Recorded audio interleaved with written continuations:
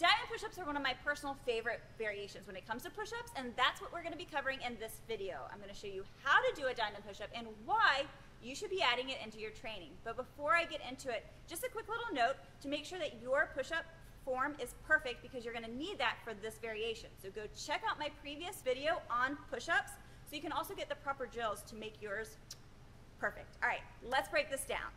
Okay, so to do our diamond push-up, we're going to start in the top of a normal push-up position. Tight core, tight legs. From here, we're going to bring our hands back just slightly so that they're about even with our chest. And then we're going to bring our hands in a little bit closer than shoulder width apart.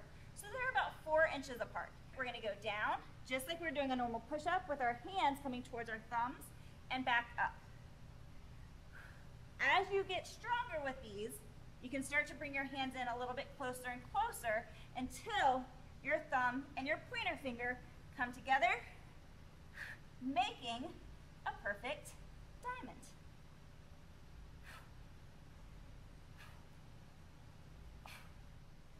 So why would you do this exercise? Because this is a great exercise to help improve our wrist strength, to help with our mobility in our wrists, and to really target those triceps, taking our triceps and our elbows backwards as we go up and down with the push-ups.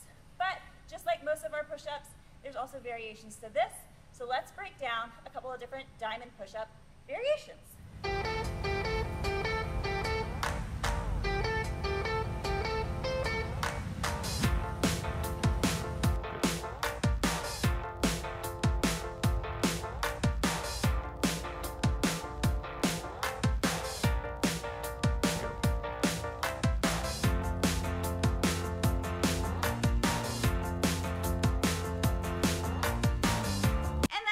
Push-up. Just a reminder, go check out the push-up video that I did so that you can make sure that your push-up is perfect and you can practice drills.